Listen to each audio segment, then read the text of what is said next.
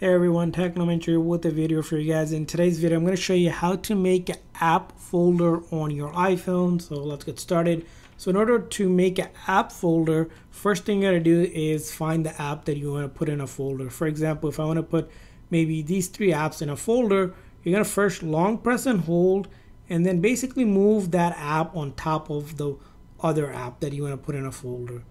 And that's going to go ahead and automatically create a folder for you. Now if you tap on that, what's going to allow it to do is you're going to be able to rename that. So if I want to rename that to SS, for example, or social, right, I can hit done and tap anywhere else, and now I have created a folder. And then I can add another app by dragging it and then drop it in there, and then I can move it around and then add and remove apps by just simply dragging it out by long pressing, and then I can drag it out and I can put it back in as well, just like that. So that's how you can make app folders on your iPhone. I hope this video is helpful.